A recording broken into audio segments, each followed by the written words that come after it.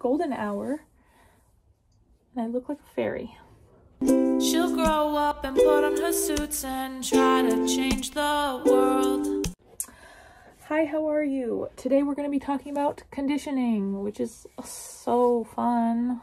We condition so much at school. It's more or less 80% of the program, in my personal opinion. But we have an actual conditioning class that we do Monday, Tuesday, no, I don't even know my schedule. Monday, Wednesday, Thursday, Friday.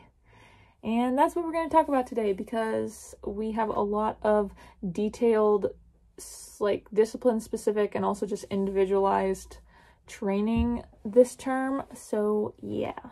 Okay, so this is my conditioning plan for Monday, Wednesday.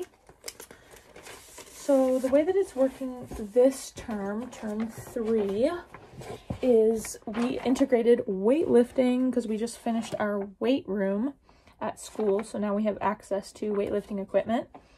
So we have this nice spreadsheet, okay? And part A, that is our Monday, and then part B, that is our Wednesday. And then we go through and we have categories like horizontal push, which would be like push-ups. And then we have like core and horizontal pull and different movement categories. Then each individual athlete picks a workout to go with that. So like I have push-ups for horizontal push, and I have rows for horizontal pull, which I do rows with weights. And we write down our sets and our reps, and then if it's a weight specific thing, then how many pounds we lifted for that. So that is what we have going on right now. And we just upped it to 3 sets per class, and so it's an hour. So we try to get through 3 sets of whatever our conditioning plan is on Mondays and Wednesdays. Then Thursdays are discipline specific, so we make plans, we cultivate plans that are in line with our major research. So I'm doing tight wire and handstands, and I'm going to insert what my workout currently looks like because I just finished my discipline specific plan this week. And so that is what I try to fit into an hour, but it does, like, it doesn't fit into an hour completely, but I have a major research training block time before conditioning on Thursdays, so I do more than an hour on Thursdays of conditioning.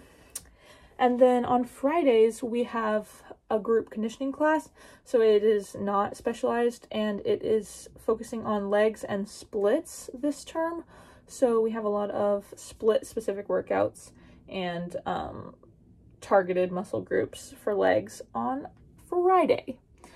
That is basically how it's going, and we also do condition in other classes, which is kind of frustrating but also like understandable. So we have class-specific conditioning, but then we also have a class that is conditioning, if that makes sense. So circus school, obviously you have to be strong, and yep, conditioning is a main part of our program, so gotta be ready for that if you want to go to school here.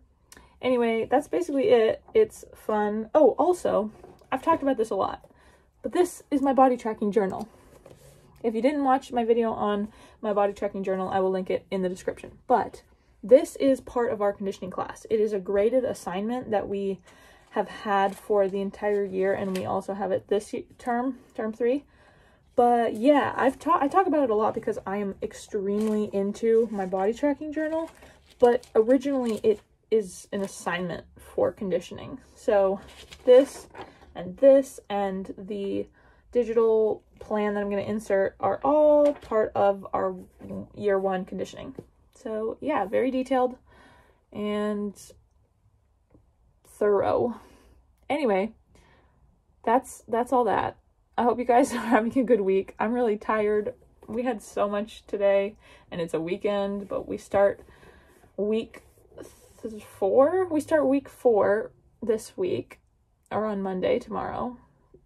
And honestly, my brain just can't process things right now, guys. I'm holding it together.